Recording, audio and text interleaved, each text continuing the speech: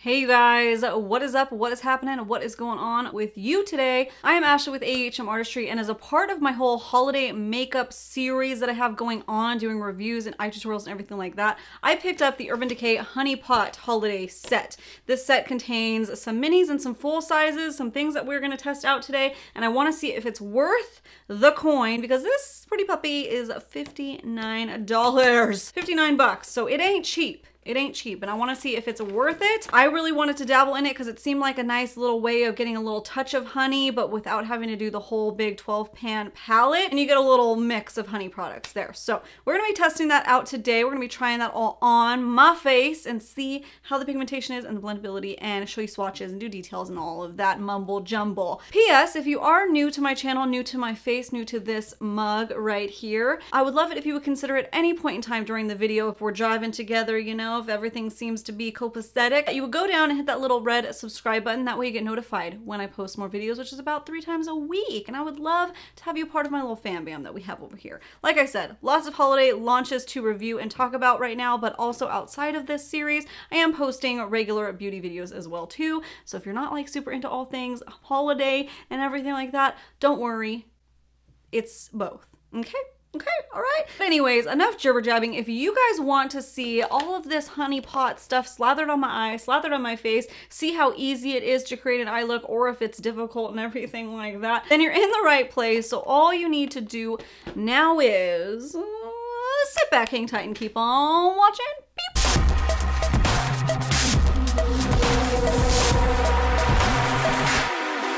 All right, so let's talk swatches and details really quickly. I'll pop up on the screen right here all of the swatches of everything except obviously the setting spray. So first up, I have the eyeshadow primer potion in honey. Now, if you saw my whole holiday haul video, then you already know that this thing is pigmented and gold and glittery and metallic, and it shocked me. So that is right. That is what you're seeing there on the screen. That swatch is, it doesn't mess around. So it might be like a good base for a cut crease or a spotlight or halo or something. I don't know. We'll play around. We'll have some fun today. And then of course, then you have the 6 eyeshadow swatches. I just put them from lightest to darkest instead of in order of the palette. And I honestly was surprised. I feel like they are swatching better than they look in the actual palette. The palette I feel like looks very light, and I was kind of taken back because in pictures it looked a little bit darker and closer to the Naked Honey palette. So I was hoping that I could go with this and not have to get the big Naked Honey palette. But swatch is a little bit darker, so we'll play with it today. We'll see if that is good and if it feels like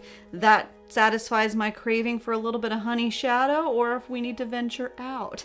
And then of course the last one is the 24/7 Glide On Eye Pencil in Amber, which is a gorgeous coppery shade with some glittery gold flecks in there. And do take note that all of the shadows in this little mini palette are exclusive with this palette. I didn't see any ones, at least with the same shade names, in the full size Naked Honey. There are a couple that kind of look similar, but I'd have to swatch it side by side, and I don't own the Naked Honey palette to see if they really are different. Of course I can't swatch it, but the last thing that's included in the box is the All-Nighter Setting Spray in the fragrance Honey. Now this is their travel size. It's a 1 ounce size. The full sizes in the gift set is the eyeshadow primer. This is a full size, and then the 24/7 pencil. It does say it has a value of $89 if they were to sell everything separately, but you have to ask yourself, is that a good value for you? $59 is still pretty steep in my opinion. The whole full size 12-pan palette of the Naked Honey is $49. So if you really are just interested in the eyeshadows, maybe consider going with that route. But I don't know, if you're more interested in the whole whole set and the whole vibe, and you just kind of want a taste of honey and you like all the different pieces, then that might be a good value for you. It just depends what you're looking for and what you're interested in. But I really want to see right now if these products are actually good, if they're blending nice, if they're pigmented, and all of that before we even consider purchasing it for ourselves, right? So let's go ahead and get to playing with this eyeshadow stuff, all the eye products first. I already primed and prepped my eyelids, kind of. I just used the Milani Perfect and Conceal Concealer just underneath my brows because I want to use the primer potion and see how it goes. So I didn't really bring it down onto the lids except a little tiny bit on the sides because I think I'm gonna do a spotlight halo eye. I mean, you guys already saw what I do, but I think I'm gonna go for that, and I didn't want to mess with that to see how it performs, you know? So I'm gonna first set underneath my entire eyebrow area with this Drizzle shade. So this shade does have like a yellow undertone in it, so keep that in mind. Let's see Oh yeah, I can kind of see the little, you probably can't see on camera, but in person, it'll blend with the eyeshadow, but I can tell it's a little bit more of a yellow tone. Yeah, it's almost going on darker than in the pan. That's so weird. Those swatches too were darker than the pan is. That rarely happens. That is so interesting. Yeah, this base shade is almost too dark for me. I hope you guys can see what I'm seeing. I'm usually a light to light medium in the foundation range if you want to, you know, use that for reference. So if you're lighter than me, this will really show up basically. But of a deeper skin tone, you probably will be fine, but I don't know how the rest of the shadows will look with deeper skin tones. Oh, I don't know. That is so much darker. Okay, whatever. I don't like that I can see it. Well, hopefully it'll blend. All right, now I'm gonna take my blending brush and dip into Sticks. It's this transition shade. These are the only two matte shades in the palette, by the way. I'm sure you noticed that before. Whoa! See? Now that has some pigment. Wow, I was not expecting that. Oh my goodness. This palette is very giving me, like I said, it's giving me mixed signals. It's like in pictures, it looks dark. And then when I got it, it looks light. Now when I'm swatching it and applying it, it's dark, which is good. Like I like this pigmentation, I like that, but let's see how it blends first.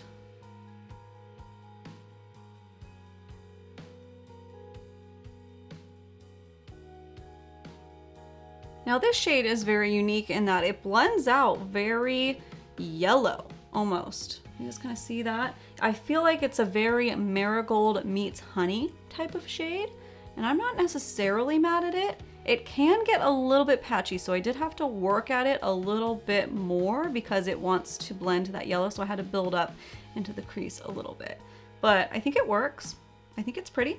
Okay, so let's go in now, and I blended all over just so I could see how it blends, but I think I'm gonna do like a dripping honey type of situation with the gold, and that way I can really test this out. And when I was thinking about it, I was like, that's what I want to do. So I'm gonna take the shade Stun right here, and I'm going to deepen up the sides of that to create a little something. I don't know. What am I talking about? So I'm going to pack that on to the sides right here. Is that not pigmented, or is that my brush? Let me switch my brush. Okay. Well, that is giving me a ton of fallout. That is a shimmer shade, but it should still pack on fine. This one swatched really nicely, so what's happening? What's up? Okay, another brush.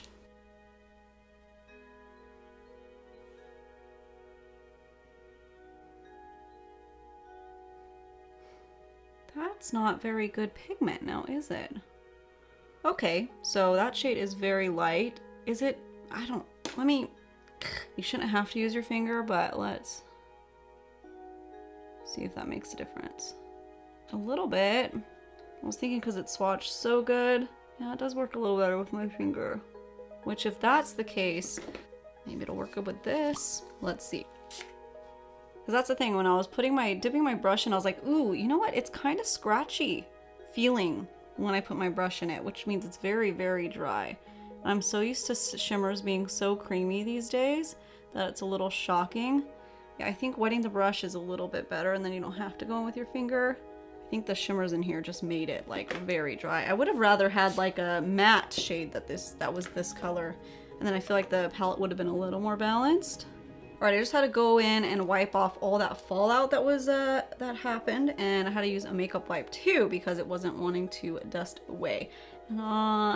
Just word to the wise, I don't usually mind fallout as long as the chowder performs originally.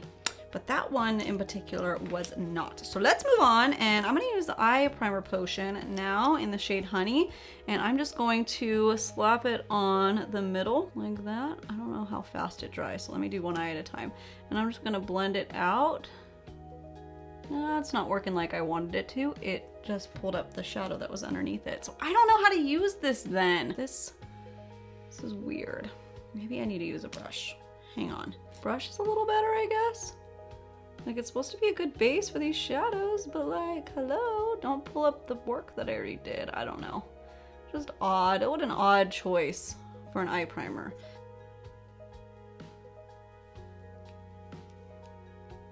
Okay, well, that's a little like, I wouldn't personally use it for that. It does say just prime your lids with it.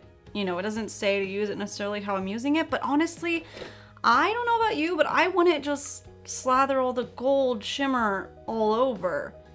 And I primed the whole area because I put shadow everywhere. I don't know. Maybe if you just wanted to do like a more neutral look or just gold, it might work as a good eye primer. Just cover your mobile lid with it, tap on the gold, and head out. But I feel like this gold will probably be fine on its own. I don't feel like it needs the primer potion. But I don't know, I could be wrong. Let me go ahead and take California Honey, that gold shade, and I'm gonna pop it right on top of that. See, now that shade is gorgeous. Gorgeous. Yeah, that's really, really pretty shade. Ooh, love it. Now, is it helping to have the primer down? Maybe. I feel like this is definitely like more bumped up. So possibly, would any eyeshadow primer work just fine? Possibly. Possibly, possibly. I'm gonna extend it over here just to cover up that other shade a little bit. Make it more of like a transition instead of a full statement. I don't know. I'm gonna cover it up because I'm mad at it. Honestly. It is really pretty so far. It's had its challenges, but it is turning out nicely. Now, I need to do the lower lash line. And I'm not sure what to do because I do want to play with some more shades.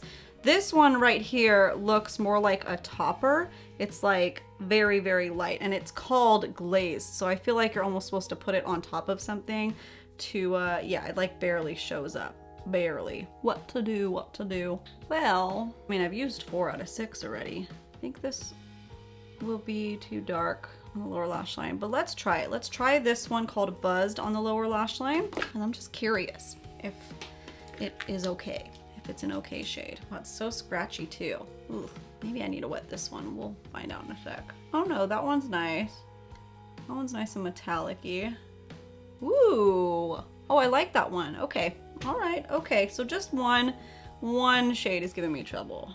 Let's take a little bit of that honey shade, California Honey, and pop it in the middle. Yeah, then that makes a really pretty like transition. All right, now let's throw on this liner. So I don't know if I'm gonna do it on the top. Let's do it on the bottom really quickly. I love these warm tone, copper tone type of colors from the Urban Decay 24/7 line. They are so pretty. They're my go-to. Comment down below if you know my favorite shade. Which one is it? Because I use it all the time. Ooh, that is so metallic-y. Well, that comes across like straight up gold. Woo! Yeah.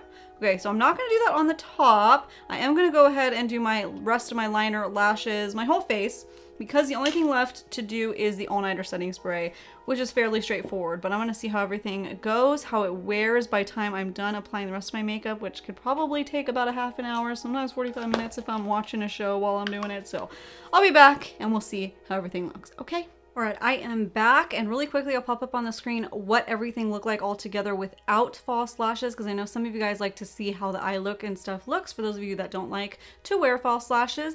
And then I went ahead and popped in the inner corner, at least I attempted to. I tried to pop in the glazed shade in the inner corner, but it wasn't really working. I tried wetting it. It was a tiny bit better, but it just wasn't really showing up. And then I kind of mixed it with honey, and it's just like barely there. It's a little tiny bit. So overall look all complete except one final touch, which is the all-nighter spray in honey. I did test this out when I did my massive holiday haul, that video that I did, to smell it, and you guys, yeah, it really smells like honey. So if it bugs you, if that honey smell bugs you, forget it. If you like it, there you go. I'm still indifferent about it because I just think of tea when I smell honey, and then I just want a nice warm hot tea like chamomile, and then that'll put me to sleep. So then I guess it's relaxing. I don't know. Let's spray that all over. It's weird. It feels like I am spraying myself in honey and I get nervous. Maybe that's what it is, because it's like I don't want to be all sticky, but it's classic all-nighter spray. It's not matte, it's not dewy, it's just supposed to keep it the way it is and just to help it to last longer. So wrapping up, that was the entire kit all thrown onto my eyes and face. And what do I have to say about that? $59. Would I personally buy it again now after using it?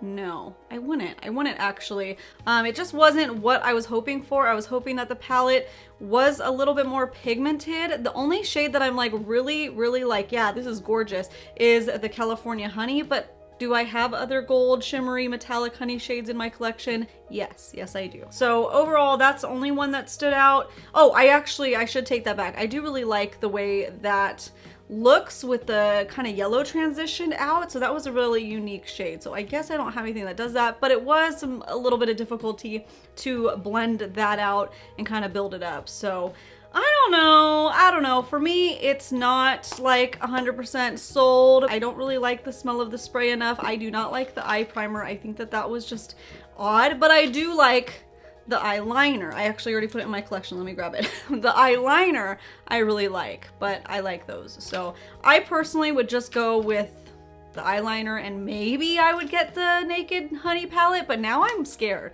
Now I don't know how those ones go. Everybody had such good reviews on it. I think that these hopefully are just a different formula, or it's just, I don't know.